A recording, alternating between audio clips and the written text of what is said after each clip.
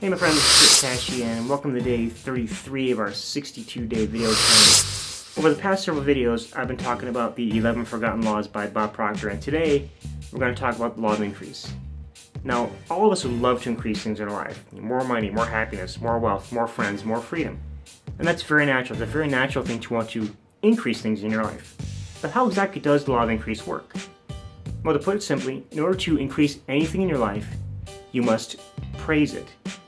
Now, let me give you an example. Have you ever gone through and maybe done something where you put all your effort and you gave the best you got, and yet you were still criticized? Well, how did that make you feel?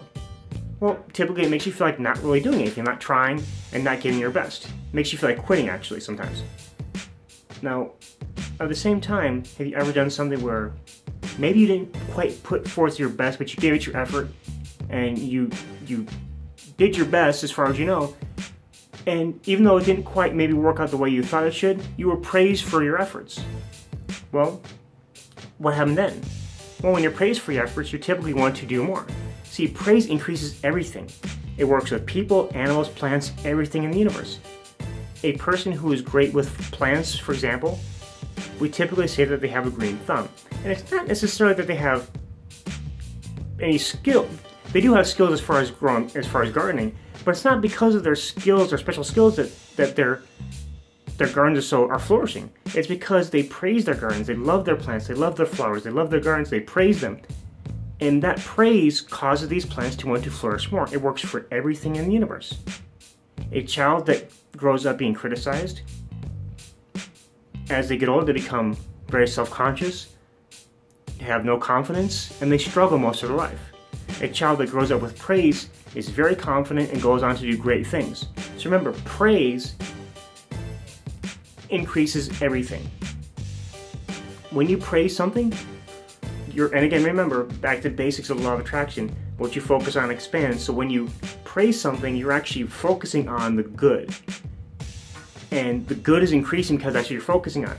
When you criticize, you're focusing on the bad, and you're going to attract more of the bad. So, law of increase is very, very basic law of attraction. As you praise something, you pray. For example, let's say you're part of a team. Maybe you're part of a network marketing opportunity, and you have people on your team that are doing the marketing, whatever it is, and you praise them for what they're doing. They're gonna do more because you praise. Praise causes an increase in efforts, which causes an increase in results. You criticize, however, criticizing focuses on the bad, which causes less or even minuscule or maybe half-ass efforts, and causes very poor, minuscule results. It's very basic.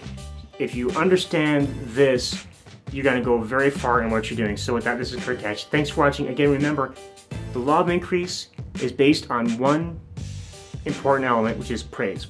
Praise what you're doing, praise the people around you, praise their efforts, praise everything, and you'll get an increase every single time. So thanks for watching, and if you would like to work with somebody who understands the law of attraction and how to make it work for you, and how to make it work so you can get more abundance in your life, I want to invite you to come and join me and work with me and join my team. So go ahead, click the link in the description, you'll learn what we're about. And with that, I'm going to see you in tomorrow's video. Talk soon. Bye.